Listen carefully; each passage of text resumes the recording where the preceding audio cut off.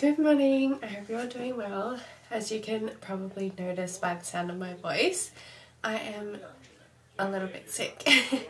I have just got into my sewing room this morning because I have to pack up a few orders. It's post office day, so I'm heading straight to the post office this morning, dropping those orders, and then I have one order to sew and send out tomorrow. And then I'm also today, because it is like filming slash matchy day, I am going to be testing a new pattern for a tote bag.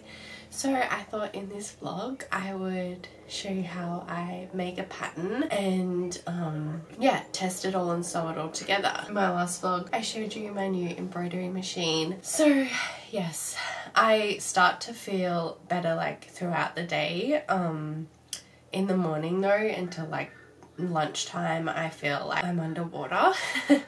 I don't know why that is, and my sleep has been really bad. I get like a headache as soon as I put my head down on the pillow. Lots of water for me, but other than that, that'll be my day today. I'm also going to grab a quick bite to eat because I haven't done the groceries and I need to do that as well.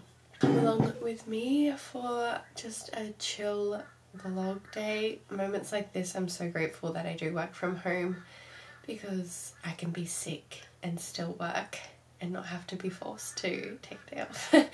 Although I don't know if that's good or not, but yes, anyway, let's get to it. Okay, so I've done a few of my first tasks and now I'm gonna move into drafting this tote bag. I'll insert some pictures of like the vision I'm going for with it.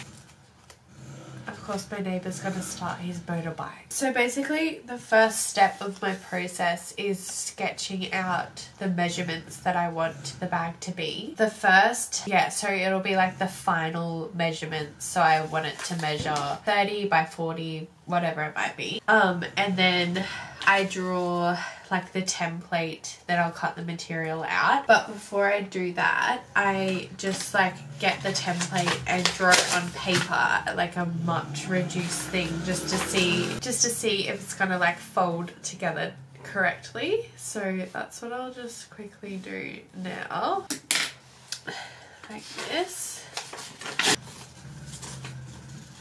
Fun fact, I used to like want to be a paper artist. I like am obsessed with paper and I've always like played with paper, and so I used to make like paper cards and things when I first got a Cricut. I loved it. Okay, obviously drawn this incorrectly.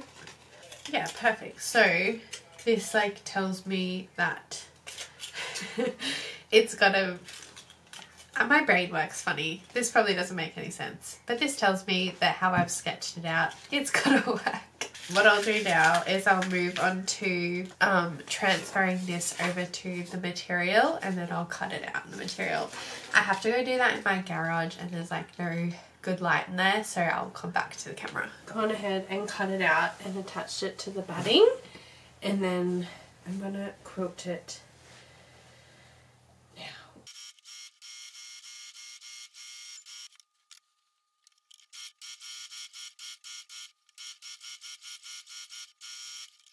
Update. I'm kind of powering through it because it takes so long. This is what I've got for now. This is the strap length. I did kind of originally go for putting the straps in the middle. Well, I'll show you. Putting the straps in the middle of the bag, but then I was scared. I'm always scared there's not going to be enough length up here, so I just shifted it up to just like the bottom of the bag, and that'll be it there. So I'm going to attach the other side strap now and keep going.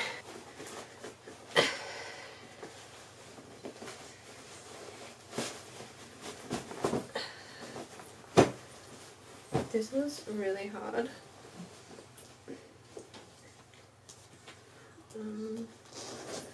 But is anything easy?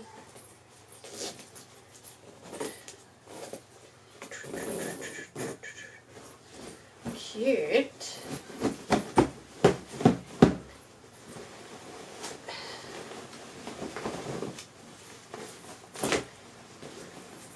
I don't need to check over the seams as much because they it's just a sample bag. There can be a little bit of holes.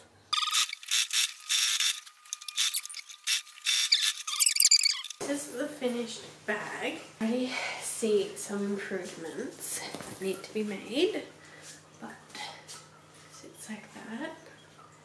They definitely needs to be shorter straps if it's going to be like just like the tiniest bit shorter, because otherwise it's going to be way too long and feel like it fall off.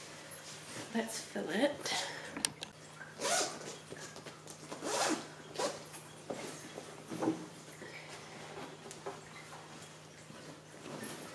I always just put towels in these to fill it because I think it's so obvious.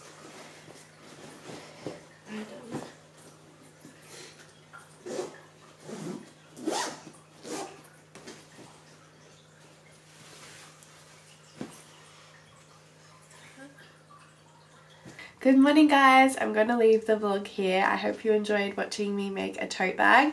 If you wanted to follow me on socials, there'll be more information of when I release that one.